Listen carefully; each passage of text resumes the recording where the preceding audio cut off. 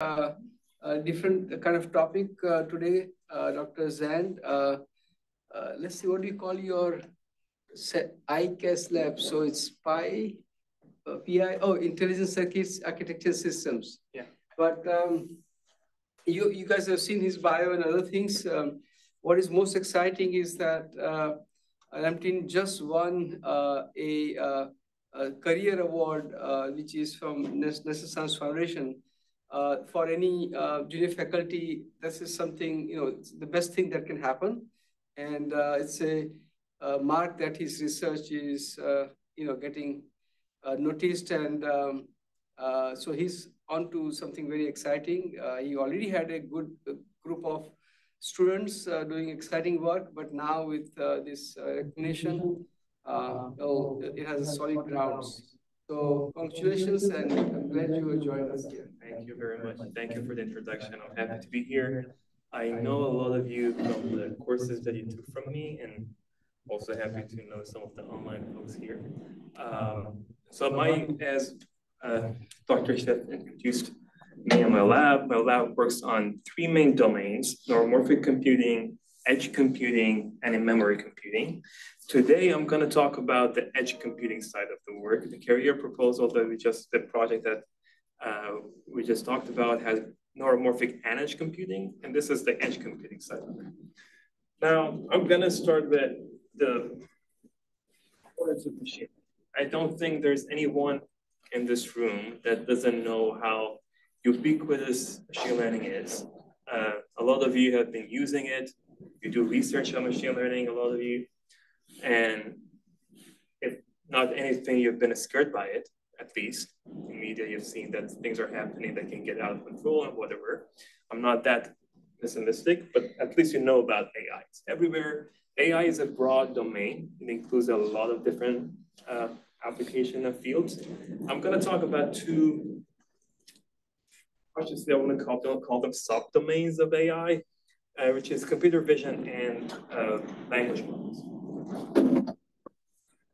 I'm going to go over some of the work that we have done in the past couple of years in these areas and some of the papers we have published and so on.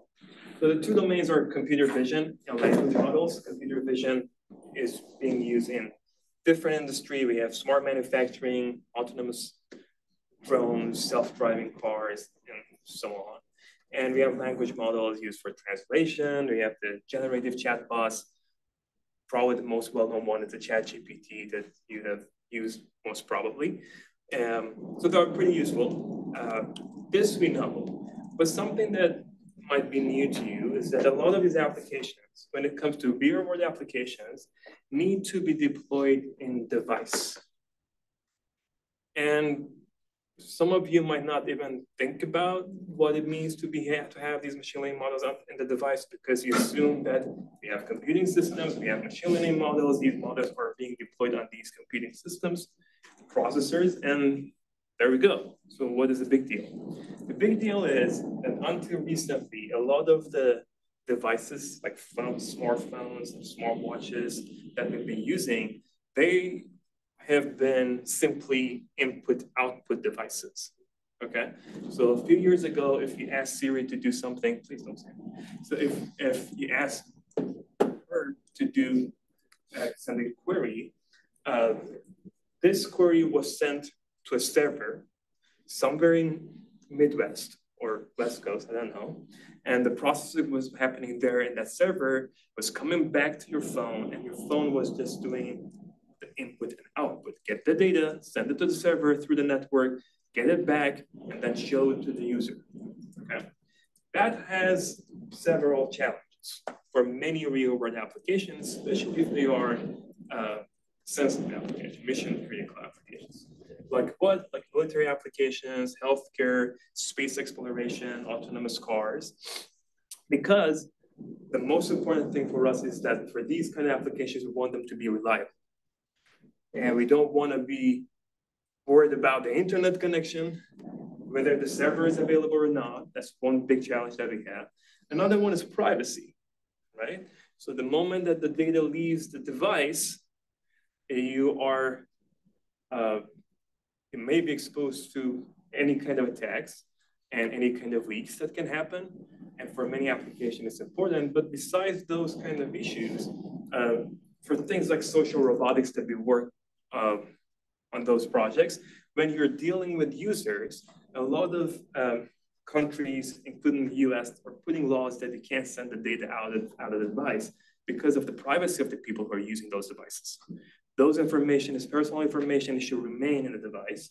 And that means that if the data cannot leave the device, you cannot outsource the processing, basically. You have to do the processing on the device itself. Another reason it's important is performance. You want it to be fast, you want it to be real time, and the response time can take longer if you have to go to a network and come back. And these are main challenges, right? We want it to be at the edge. So now this kind of research can go towards two different directions. One is hardware design, and that's something like companies like Apple did, Google did. You know, in recent years, you see the Google TPU, Apple Bionic chip.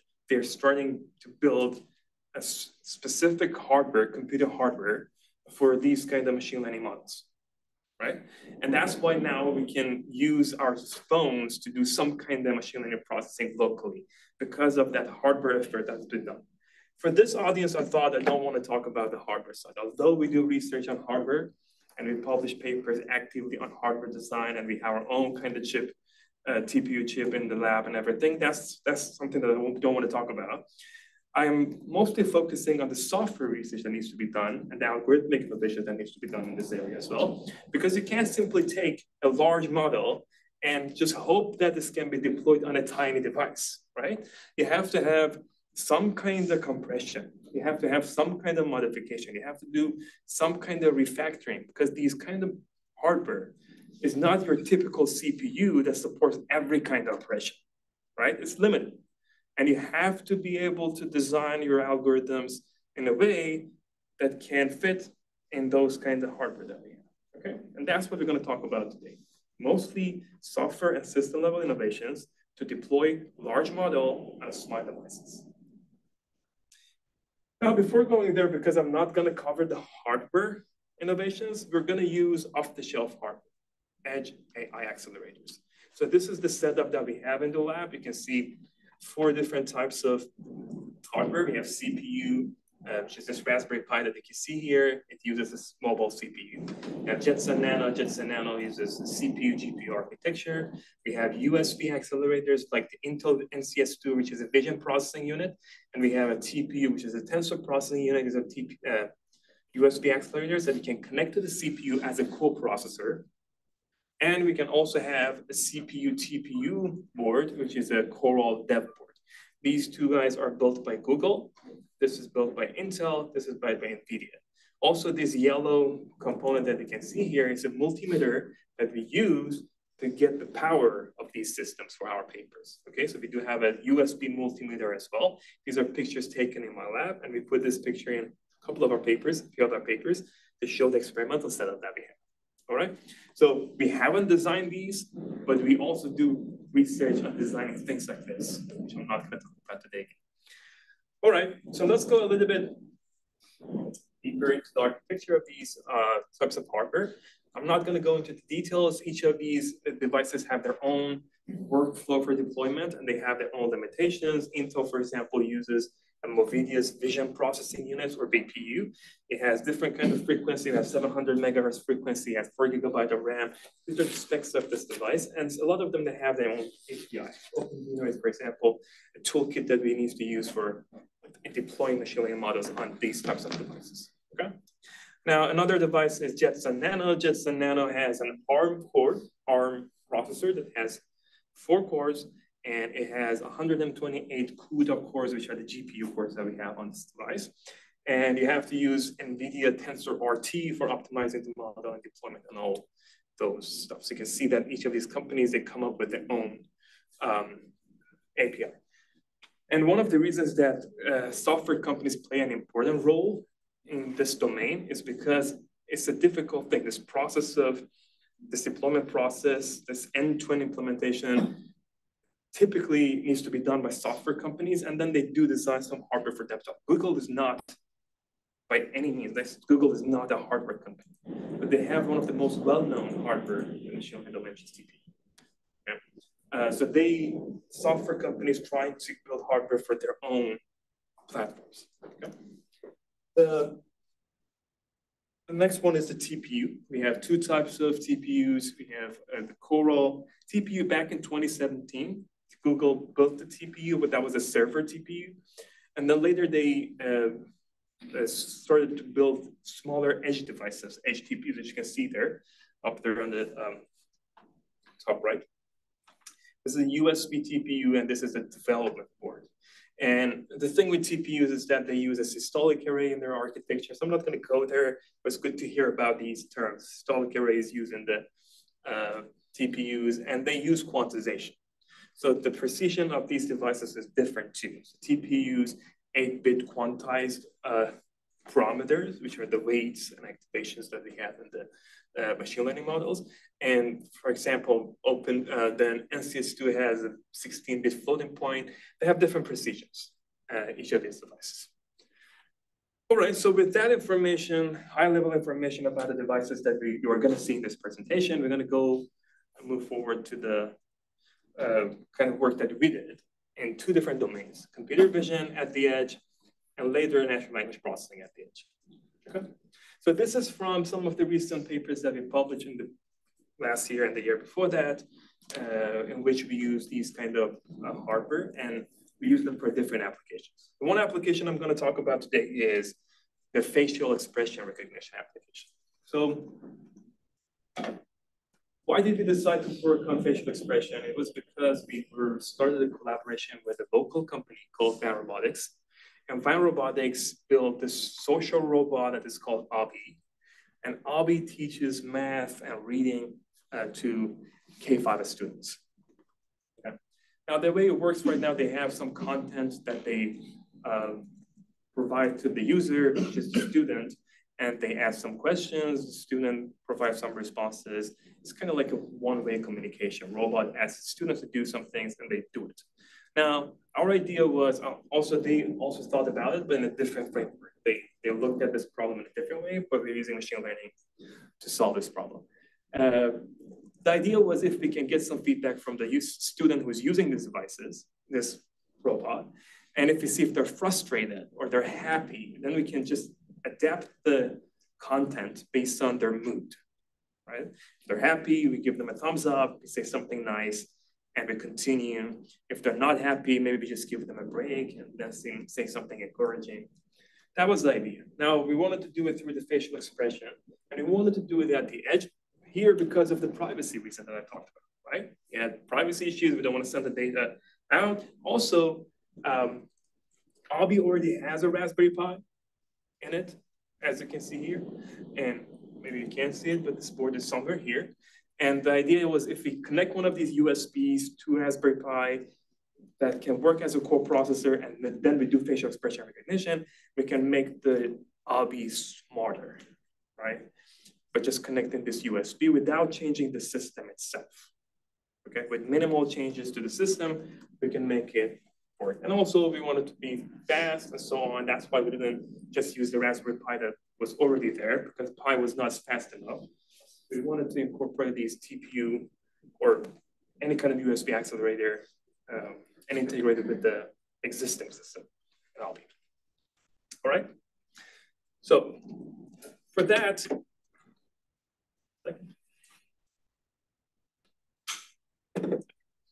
the approach we chose to tackle this problem was we wanted to use a paradigm called neural architecture search.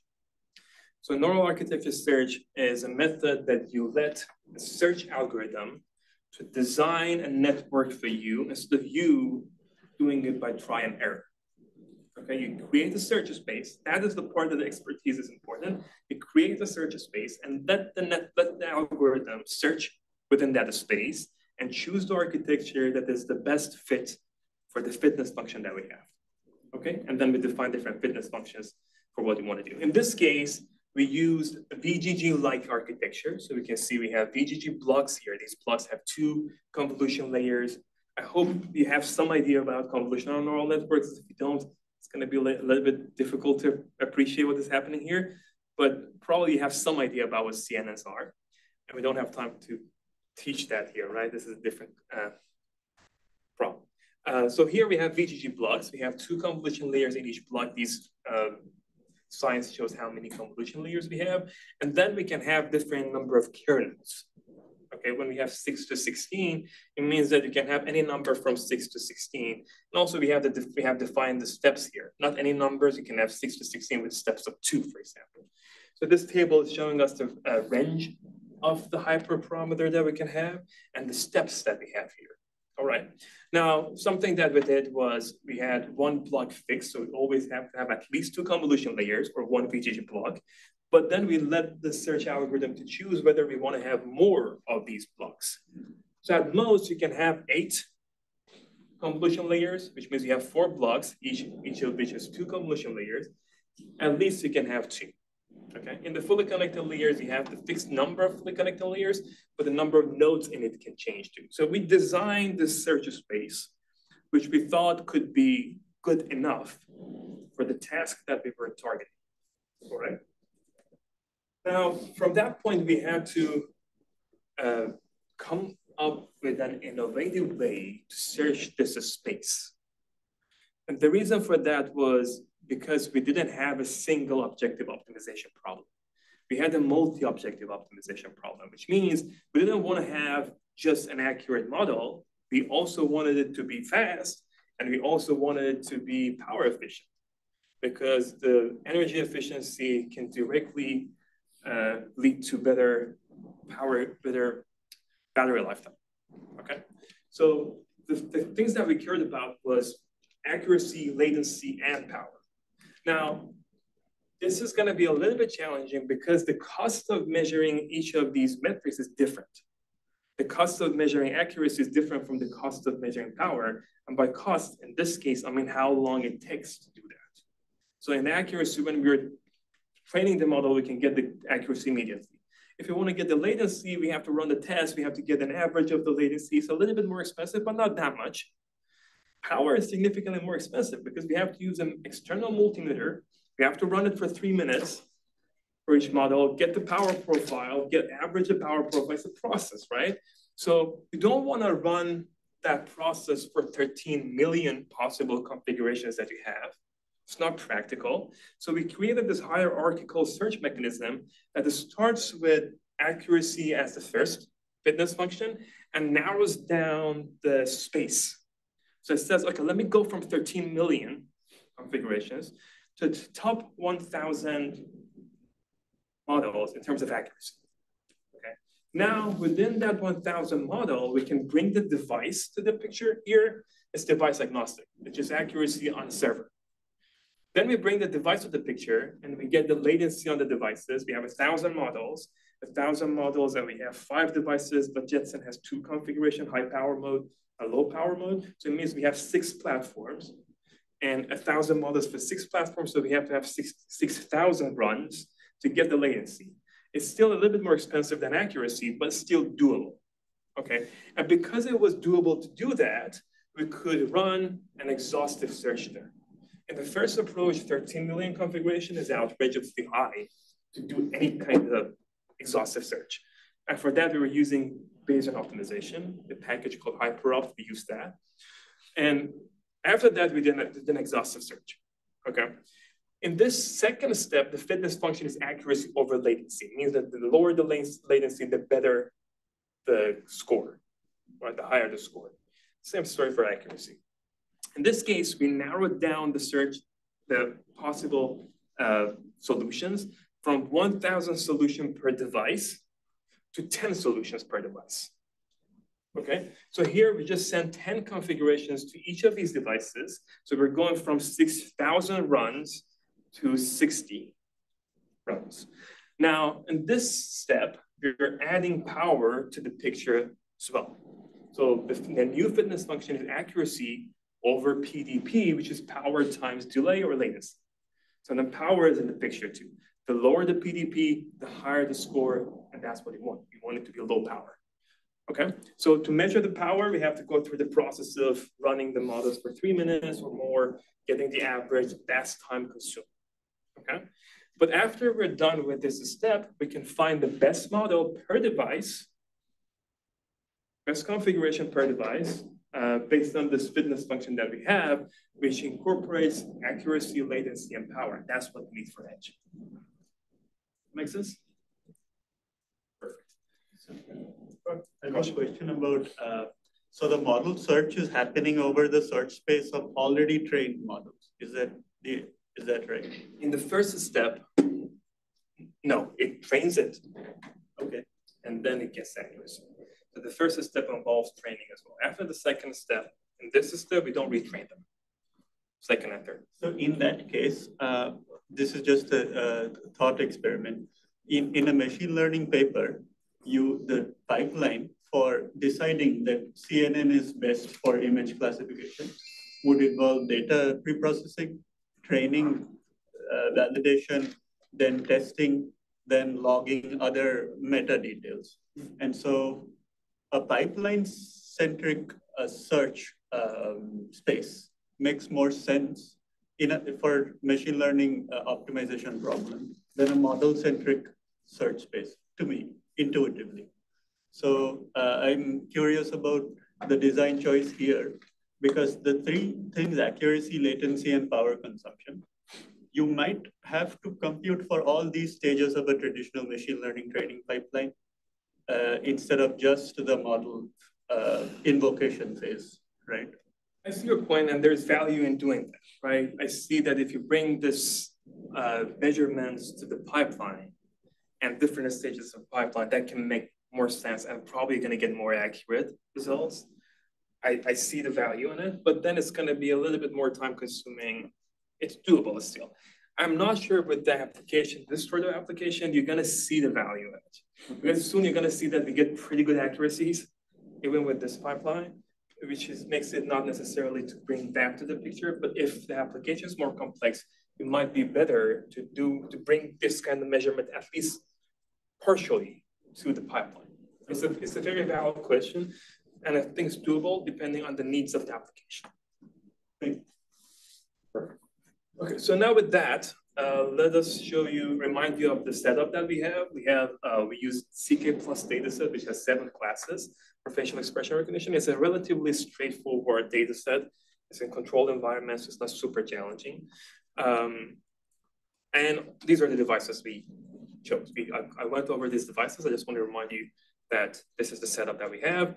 The last thing I want to mention is that Jetson has 2 modes. So all the results that we're going to show, we have a high power mode and low power mode. So you can see Jetson high and Jetson low in the results, and that's fine. All right, so we start with accuracy.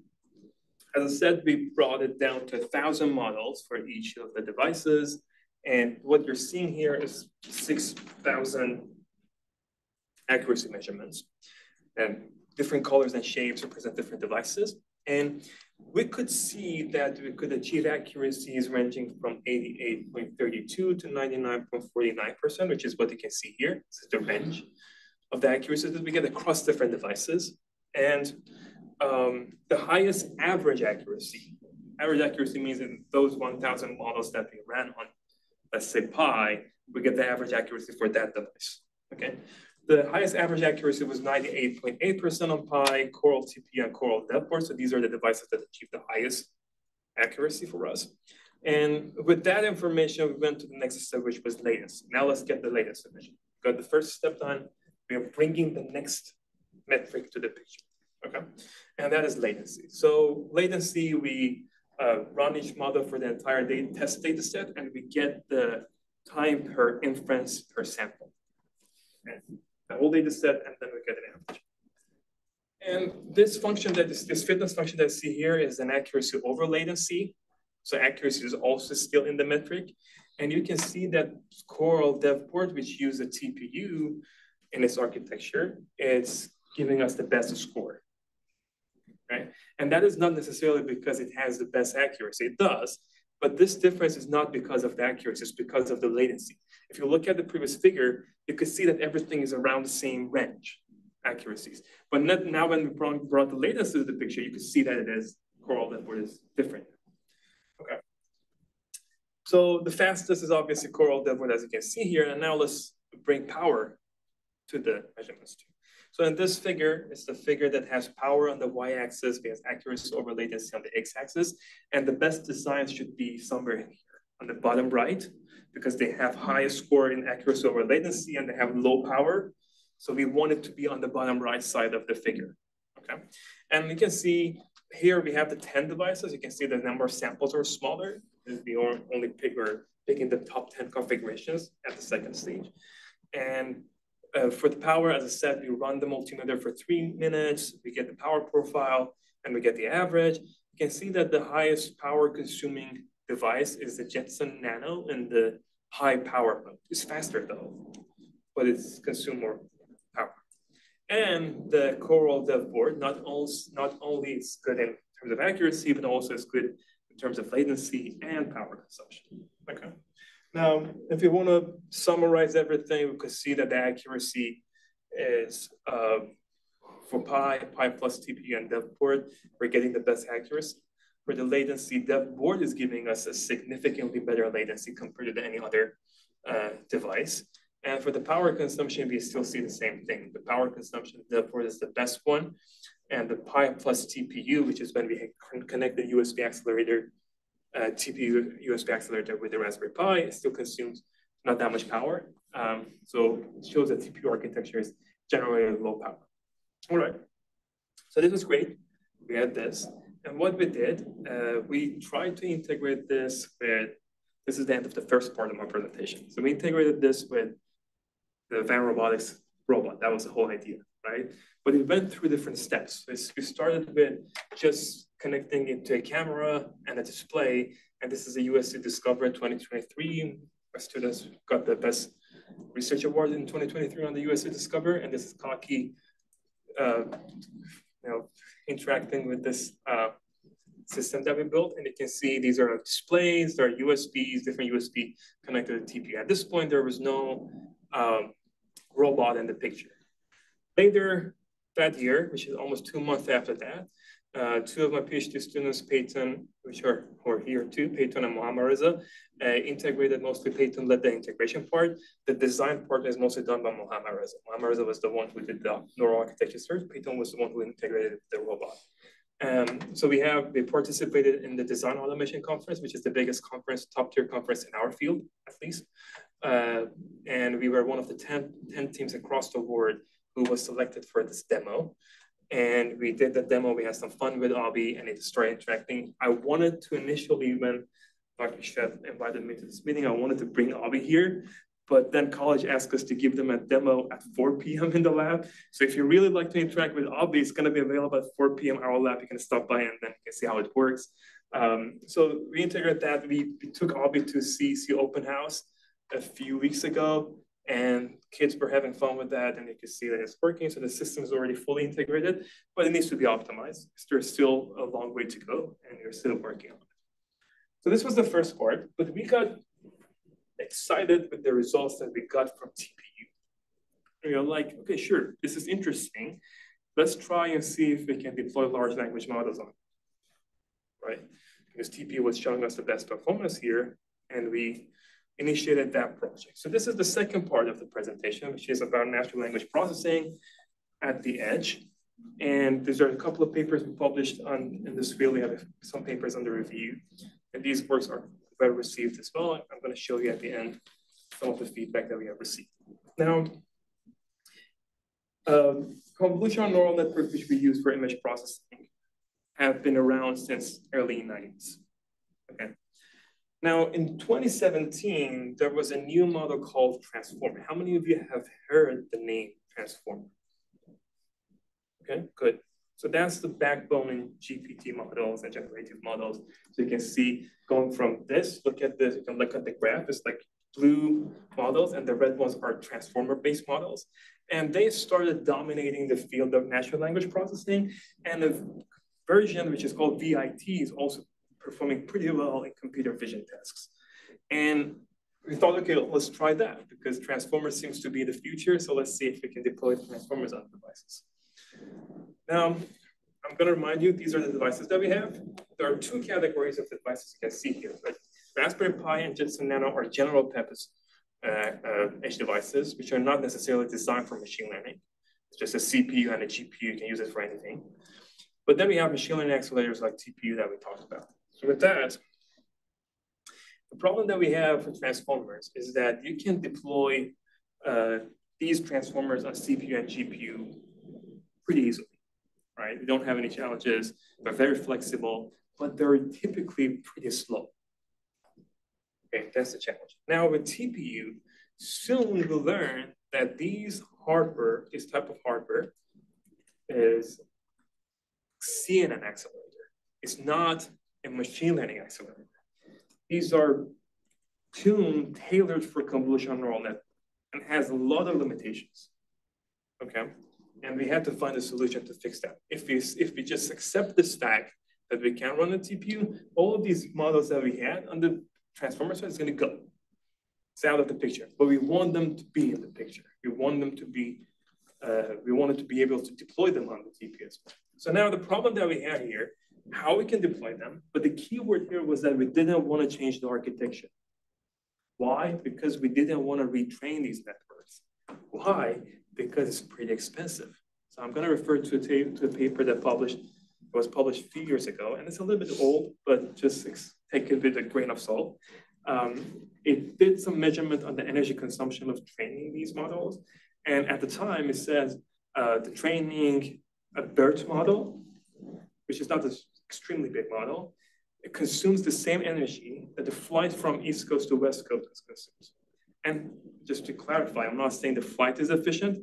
I'm saying that the transformer is not very efficient to train, right? It's a pain to do it, okay? And for that reason, is the pre-trained model are dominating the field. Like a lot of people start working with pre-trained models, they don't want to retrain them. So if we could find a way to deploy these models without any retraining, without making any fundamental changes to the architecture, that was a jackpot. We could immediately use them in different applications. Now, the solution that we had was, let's find what operations are not supported. And that's because HTPU only supports TF-Lite, which is a light version of TensorFlow. Now, TF-Lite only supports a subset of the TensorFlow operations, and the HTPU only supports a subset of TF-Lite operations. So you can easily see where the problem is, right?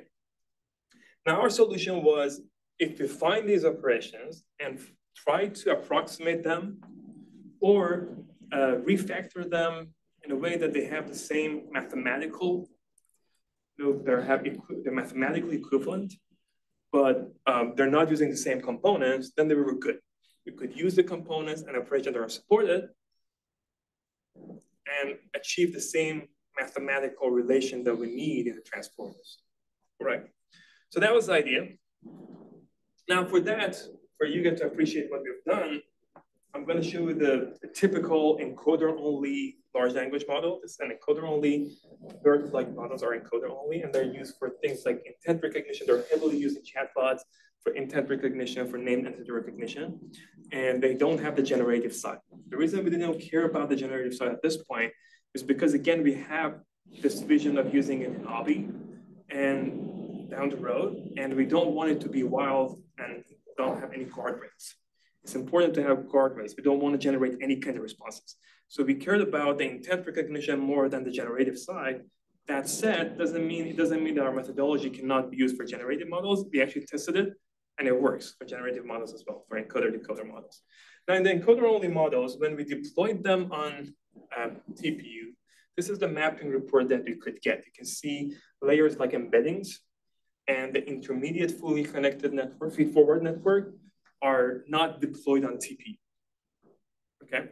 So we have to dig a little bit deeper to see what the problem is.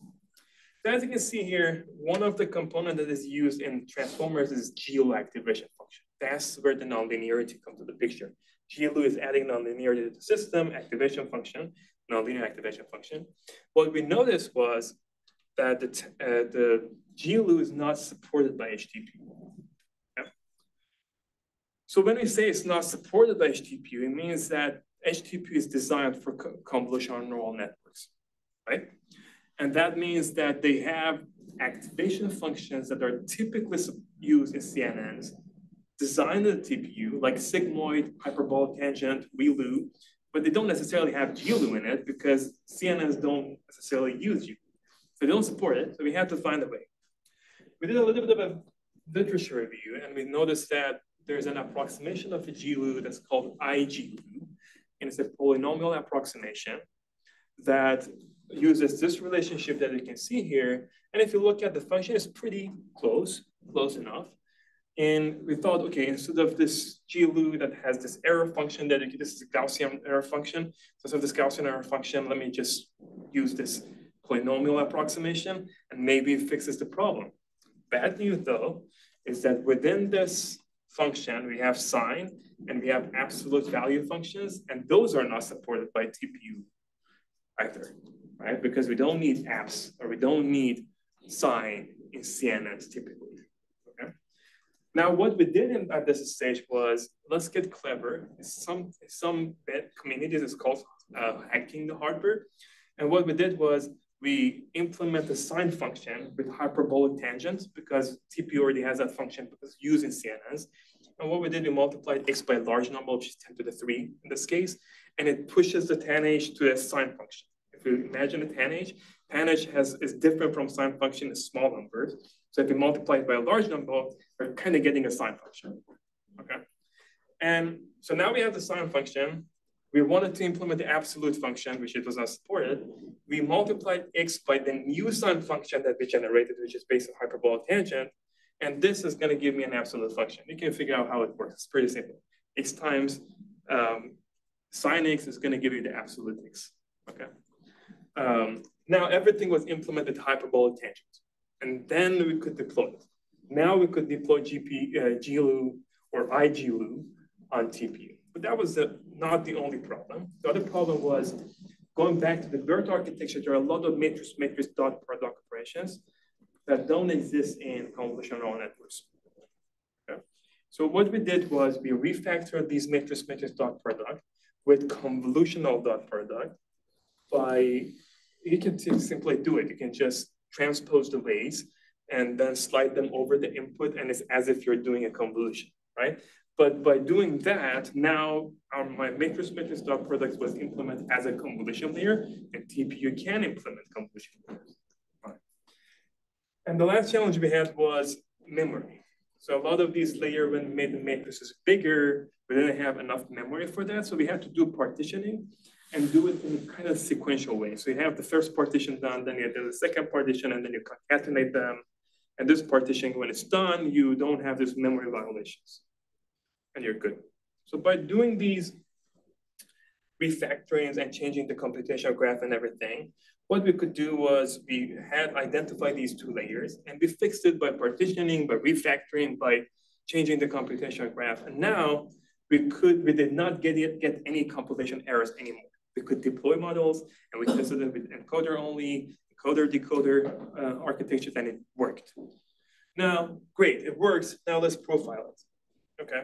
We start with the latency, and we notice that for small models like BERT Tiny, which is still larger than a lot of CNNs that we have in the market, the fastest design is the HTTP, the Coral Deadboard.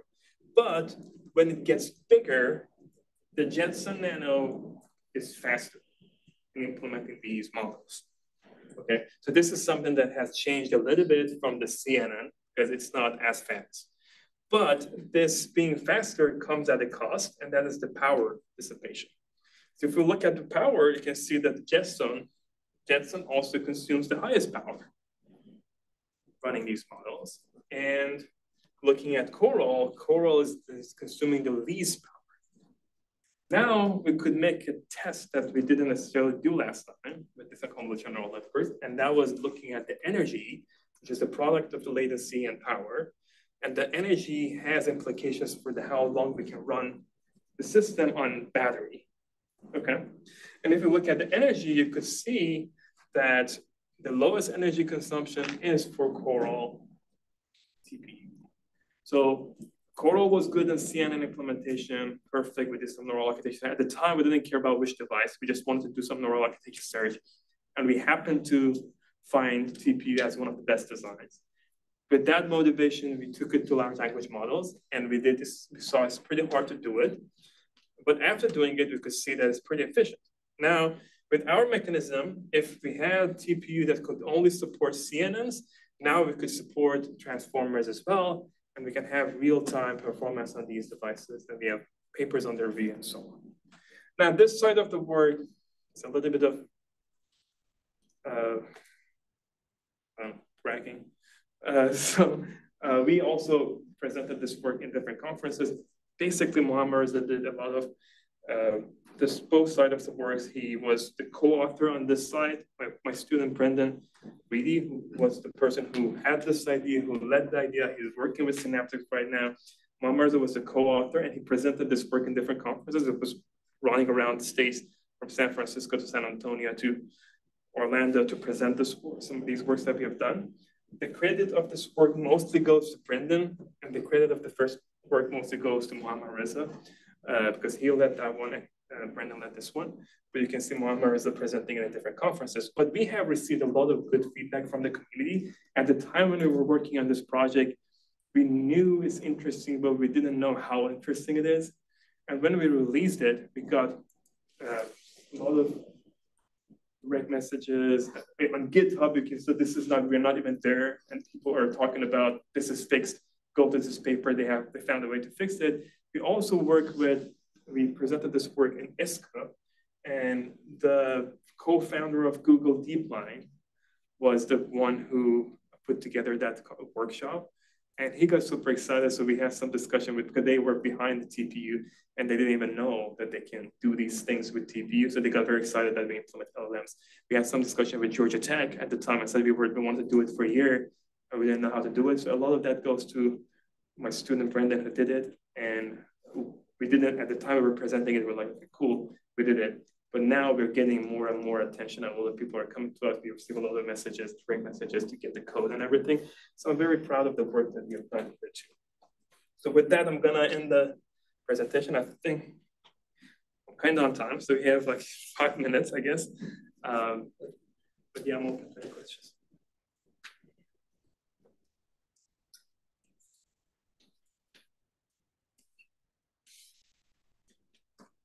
Can we implement this? Can we implement custom model on this? Probably, yeah. Right. So I fundamentally didn't understand how a large language model, which would have a much larger footprint in memory, would fit on any of these things. Yeah, that's the thing. One of the things that we had to fix, right? So like, if this is the problem that we had here, and that's where we had to partition it. So these are the memory violation. Was one of the biggest challenges that we had. So we changed the computation graph, and we partitioned them to smaller sizes, and then we processed them one at a time. So you process this. Now the question is like how we fit the entire model, like in terms of where the weights are stored. The partitioning in any meaningful way would be some logical function that can, how would you be able to come up with a very concrete partition for anything? You're talking about the, compile large language model code, right? How would you partition that in any meaningful way? How do you partition the matrices? The large language model. So we were actually partitioning the underlying components of it. So we have, for example, if we go back to this, we could see that we have matrix multiplications, and those were the main challenges, right? Because on the memory side, you either are connecting it with the Raspberry Pi that has a lot of memory, or you're either using DevBoard that has a lot of memory. The challenge is not that we can't fit the model on the device.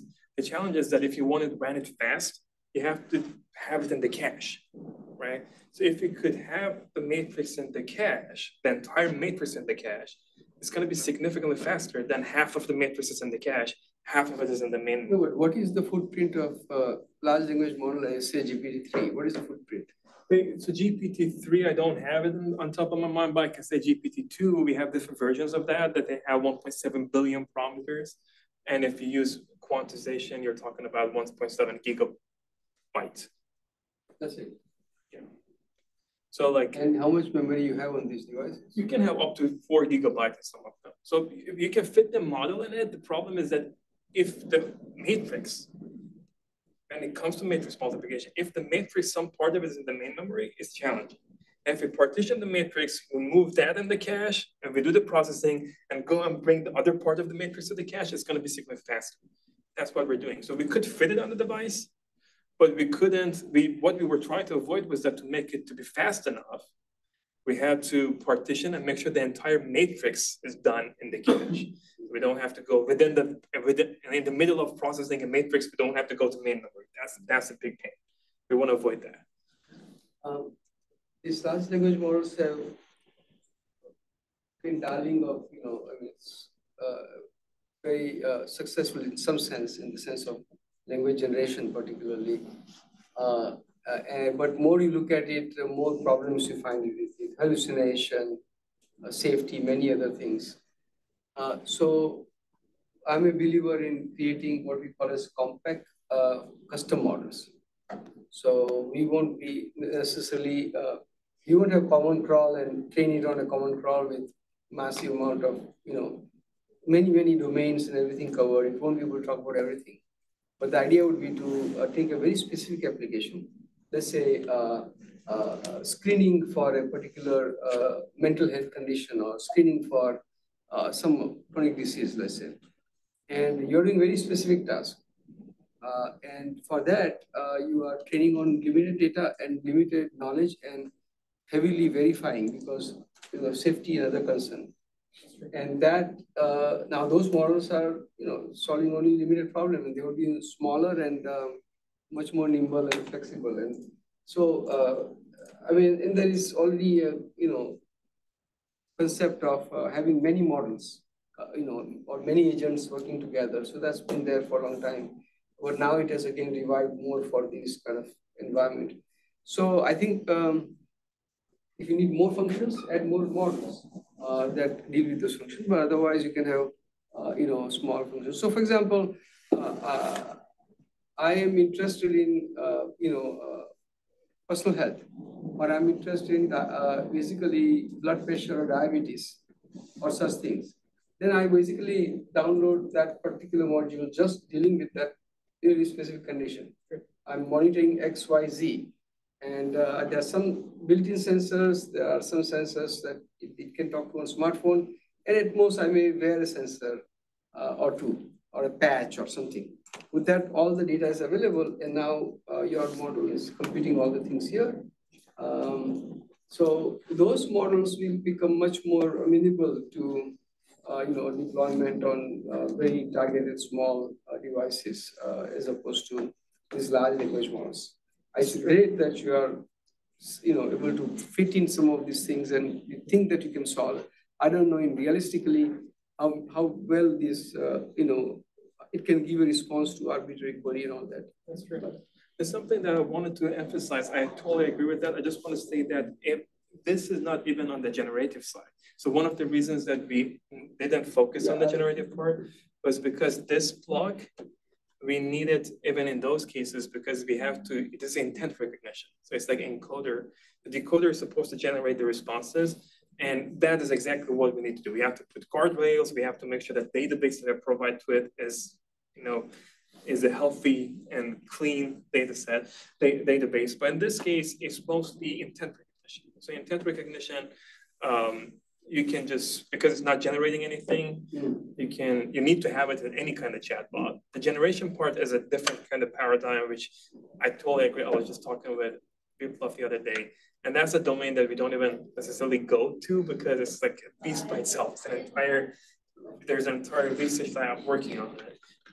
But the deployment of the intent recognition for us is something that needs to be done in any chatbot, no matter what. That's the beginning of the process. Send the query, you understand the intent. What you do with the generation is a different problem itself. It really makes sense to deal with bus encoder part. I have a question about there's a side of this where people change the model format so that it runs only on a CPU. This is, I'm not sure how relevant it is to this line of research, but that I assume also doesn't change the underlying architecture.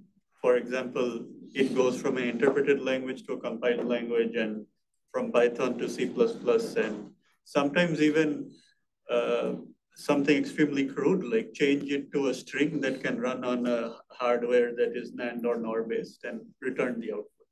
So could you contrast this with those efforts, or are they happening in parallel?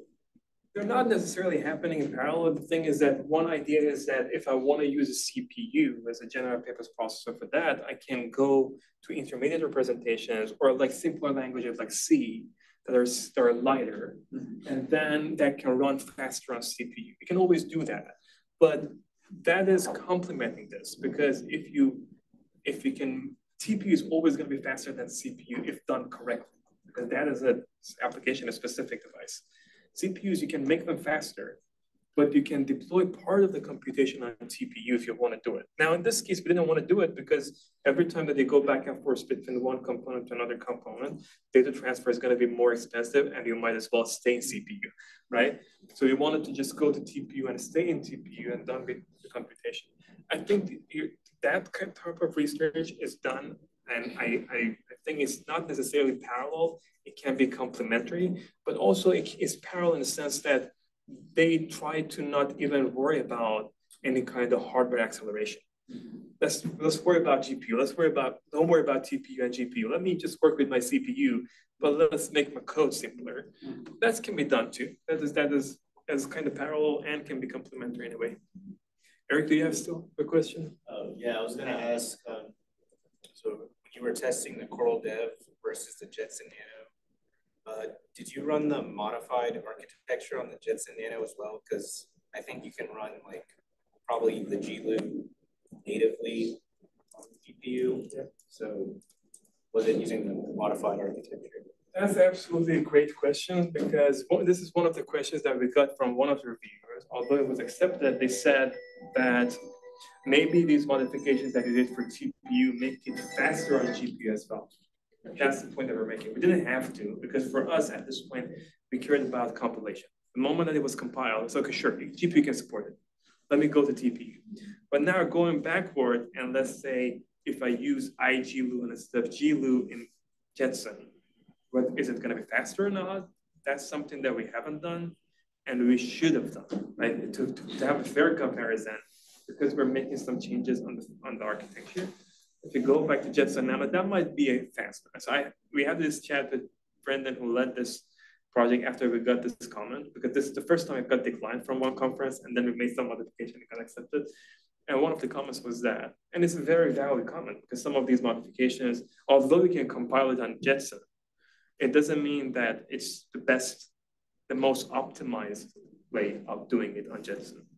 I'm not sure if that was a question, but we didn't investigate that. Pretty much. But I was wondering if it was fair enough for the Jetson, I guess. So it was fair in the sense that the moment that it was compiled, it said, good, you can already compile it. Let me figure out with this guy who can't compile it. But it wasn't fair in the sense that after making these modifications to the model, we didn't go back and run the same exact model on Jetson Nano. And mostly we assume that it's not going to be more efficient. Yeah, this was our assumption. That's why we didn't do it. But it would have been more interesting to do that and then have data to support our claim. So is it more of like a driver issue, or is like the TPU missing like the actual hardware to run those? In some cases, for example, the case of the GLU is a TPU hardware issue. In case of convolutional neural networks, it's mostly a compiler issue, because you can do that yourself. Like if you get a matrix, the compiler could change it to a convolution. Even easier, partition. Like forget about the convolution. Partitioning is something that you expect the compiler to do, right? This is our expectation of a good compiler to do the partition for us. So I would say, although we don't have a good report, and that's a problem with Coral, it doesn't give a detailed report what the problem is. Our guess is that the GLU is a hardware problem. Partitioning is a compiler problem.